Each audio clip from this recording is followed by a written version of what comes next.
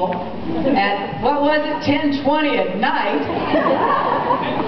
10:25 now. I would have been mighty surprised, but Ted Strickland has told me that I had to come here and I was going to get here no matter what time, and I am thrilled to be here.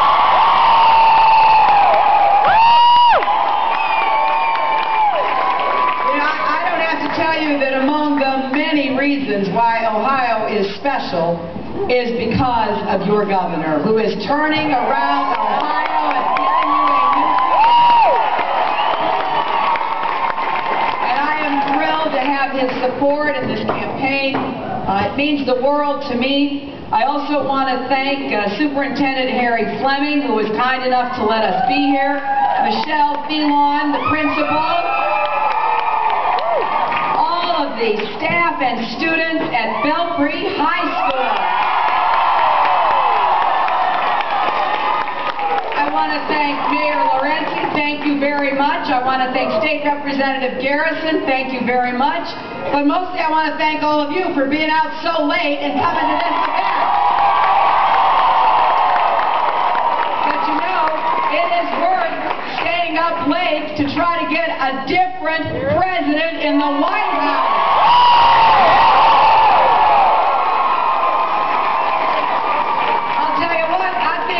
We'd all stay up all night if we thought President Bush would leave early. Well,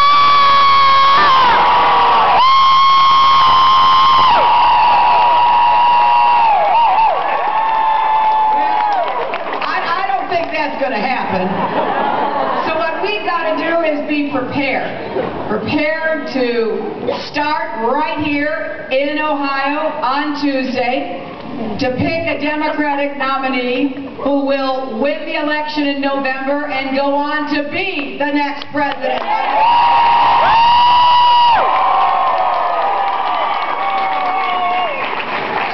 And I am here because I know America can do better. I don't have any doubt of that. And do you doubt that we can do better? We can get the economy creating good jobs again. We can move us toward universal